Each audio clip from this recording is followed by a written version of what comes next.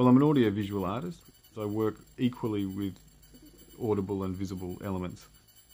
I'm interested in voltage and vibration primarily, and what that voltage and vibration sounds like when it's mediated through a speaker system, for example. And then a few years ago, quite a few years ago now, I'm getting old, I got really interested in the idea of what that vibration or that phenomena would look like.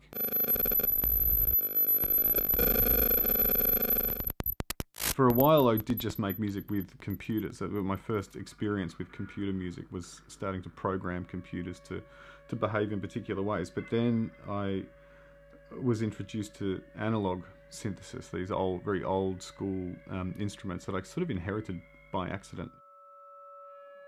I think I really like that relationship between the sort of warmth of the analog sound, sort of the sound of circuitry, but then combining that with the very brittle and digital computer music that I've been working with as well. So sort of there's a sense of hybridity there.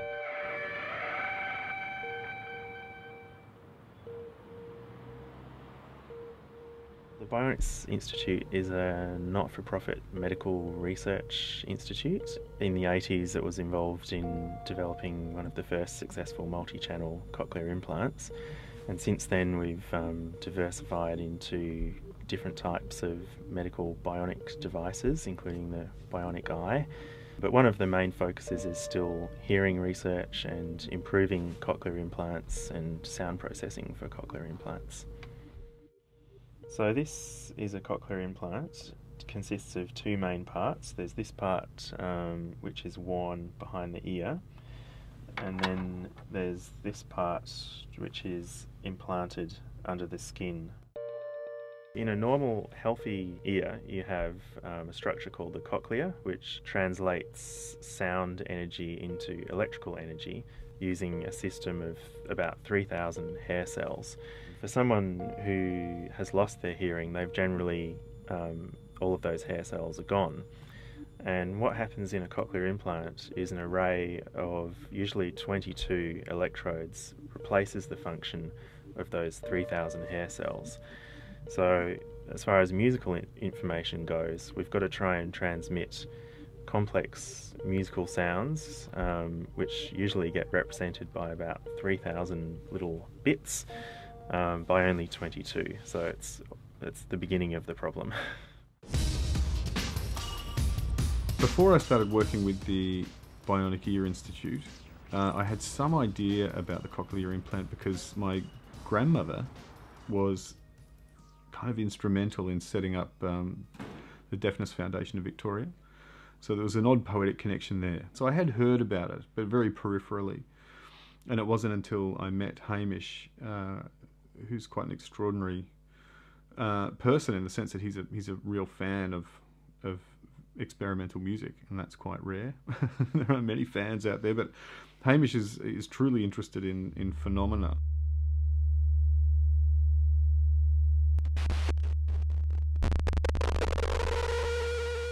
I went to one of Robin's laser show gigs, and I saw immediately that this was someone who would understand what we were doing. He started explaining to me how the implant actually worked, and he just started the job. And we just got talking about it, and it seemed like the logical thing to do would be to try and compose music that would kind of attack this piece of hardware in a way, this sort of try and break down the limitations of that the hardware presented by restructuring the music rather than restructuring the hardware. And that was where the discussion started. The central kind of idea of the residency was that we brought in a composer, Robin Fox, and we taught him all about how cochlear implants work to a quite high level of detail.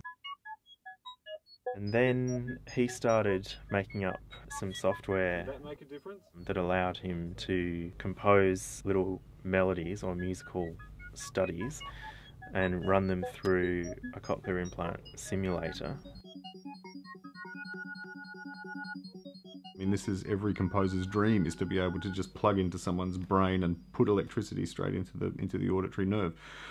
But what you're doing is you're doing that at an incredibly low resolution compared to what people would normally experience as hearing. It really stripped everything away. It stripped all of the musical preconceptions out of the equation and left you with 22 electrodes that you could activate or not activate in different combinations and with different intensities. And in doing that, you could essentially invent some kind of new solfege, some kind of new scale.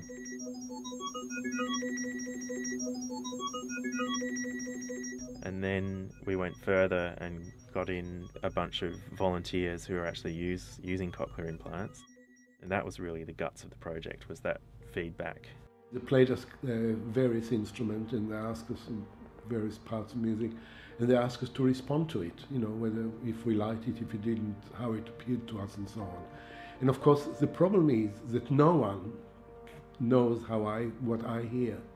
So I can tell them if it was comfortable, it was pleasant, but whether I liked it or not, that's about it. And so we only had these 2 meetings, and then of course there was the concert.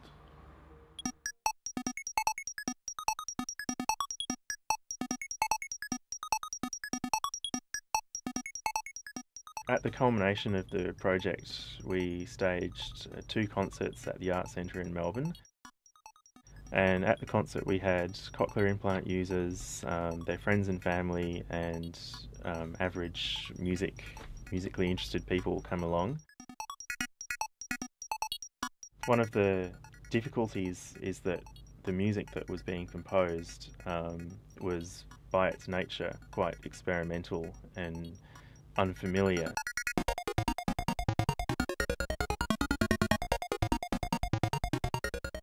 Most people have an opinion about music, and it's usually a very strong one. It was incredibly interesting having hundreds of people in the audience who were filling out surveys talking about whether or not they liked the work or not. This was the most frank and honest appraisal of anything that I've done. It ranged from the wildly positive in terms of this was the best experience of my life to how do I get out of here, this is the most disastrous thing that's ever happened to me. I enjoyed it a lot. There were some things that I enjoyed more than others, and for instance with a lot of rhythm, so in some drums or violin or trumpet or even electronics. On the whole it was very, very pleasant. So we're really pleased that people on the whole did enjoy the concert, because there was always this fear that it would be too experimental and too difficult for people to engage with. But I think in the end it was a success. The Synapse residencies are incredible in the way that they link artists and scientists together, because the collaborations I think are always interesting for both the scientists and the artists. In the future, we'd love to continue working with Robin on various different projects. He has an amazing ability to be able to speak the language of both music and science, so he's very easy to work with in that respect. We're just both interested in, I don't know, resonance and vibration and how it works across mediums, and he actually understands how it works, which I think is brilliant, and I'm insanely jealous. But no, it's just always enlightening. But we have a lot to talk about, and yeah, we worked well together, I think.